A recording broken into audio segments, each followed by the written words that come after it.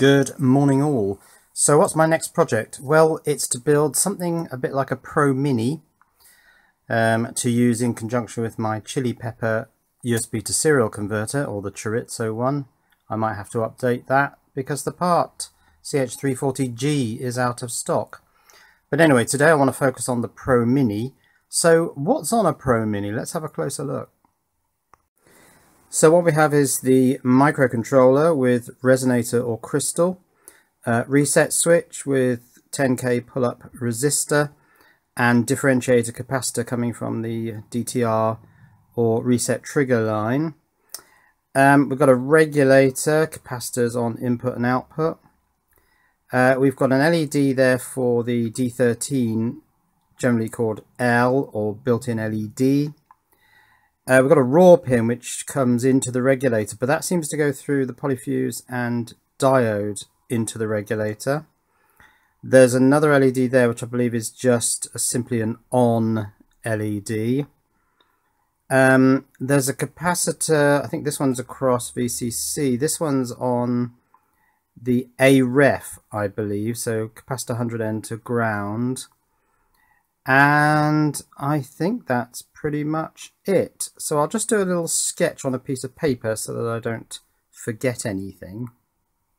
So let's draw the micro as a diamond because that's how it's laid out on there. That will remind me that's what it is. We've got some GNDs and we got some VCCs. We need a resonator or crystal. Res or XTAL. That goes on to 2 pins, possibly also a ground on there if it's a resonator. We've also got the regulator, we'll put that over here with in, out, capacitors like so to ground.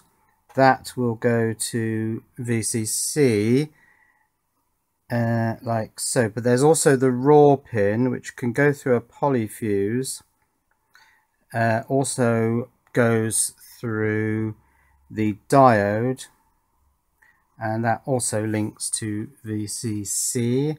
What else we got? We got this A ref, which is simply capacitor to ground. Anything else that's essential? The reset circuitry, let's draw that. So I've drawn that here. 100N coming in from, well, some boards call it DTR, some boards have it marked green or colours of a particular cable, but we'll just call it DTR. 100N, 10k to VCC, a switch down to ground which we want on the board so that we can manually reset it. Anything else? Yes, LED here, resistor to ground. We'll have some flashes of light coming out there. And we want a D13 LED. Again, resistor to ground. Flashes of light coming out of there. I think that's pretty much everything on a Pro Mini. Now, of course, I'm not going to call this an Arduino board. I'm going to call it a Juliano board so that we don't have any confusion that it's Arduino compatible, although it will be. And I'm probably going to go for a square form factor to give more space around the microcontroller because this is my first microcontroller board. And I'll probably get it made in black. Now, square and black, it's going to look a bit like an After 8, an after dinner mint. So I'm going to call mine the Juliano Pro Minty.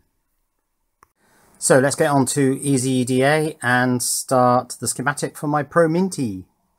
So I'm in Easy EDA. I've gone to the library, Easy EDA search engine and JLC PCB assembled parts. And here there's a ATmega 328P. I did a search for ATmega. And we've got a TQFP 32 pin basic part, which I'm going to place because that's going to be the microcontroller on my Pro Minty. So place that, and that's the first item on my schematic. Let's start hooking up grounds, VCCs, and as much stuff as I can prior to bringing in any more other components. So here are my basic ground and VCC hookups. Now we need a capacitor, so I'm just going to go to the simple library, pick a capacitor C0603 US, and the capacitor is here for a ref to ground, and it's a 0.1. Yes, so that's correct. So I'll just wire that up from a ref to ground. Okay, that fixes that. Now let's have a look at the crystal or resonator. Well, in jlcpcb.com/parts, in the section ceramic resonators, which is under crystals, I found this, which is a 16 megahertz, 15 picofarad. I presume that's built in. SMD 3213. So is that 3.2 millimeters by 1.33 pin ceramic resonator? I think that'll do. I'll make a note of the oh, there's a copy button there, that's handy. I'll copy that and see if I can find that in the library. And in the library, there it is, the CSTC thingy-bob 16 in the middle there. It's an extended part, but I'm not worrying too much about basic and extended parts now because, well, the one-off cost for using extended parts dropped at some point from $6 to $3, so I'm not too worried about it now. Let's place that and stick it in my... Oh no, that's not right. I want to place the resonator. So I'll just wire that up. The center pin goes to ground. The top pin will go to... Oh, I'll click it there, I think. No, I want to click it there and take it into pin 7, which is marked Extal. And this one, it won't do it. Let's click it there and take it into pin 8. So that should work as my oscillator. We need a D13 light emitting diode. So let's pick one out of here. I'll just pick a red for now. If I want to change it, I'll do that later. So that comes from pin 17, which is PB5, that's D13. I'll put that there. Also need a resistor for that. So I'll get an R0603, rotate that one and stick it there. So that's the D13 LED, or the blink LED. It won't do that with it, so let's click it like that. And I'll put a little link in there. Oops, didn't mean to do that. And another ground, which I'll attach there. Let's delete that node. Okay, so that's the blinky LED. That's done. I've got this wrong, haven't I? Raw comes in through the polyfuse and the diode. Doesn't go directly to VCC, of course. It goes to the input of the 5-volt regulator. Well, it's a day or two later, and this thing has morphed, as these things so often do, into a bespoke baseboard for these peripherals. So that's what I'm going to do, and as such I don't need any of the raw or regulator stuff, so that can all come out. I will keep a power LED, but let's go back to Easy EDA and see where we are on the schematic. So this is where I'm at now. Microcontroller, resonator, power LED, green, and decoupling capacitor. On the reset side, I've got RST. Now that comes in from the USB to serial board through the differentiator capacitor, 10K pull-up, and that goes into the reset pin.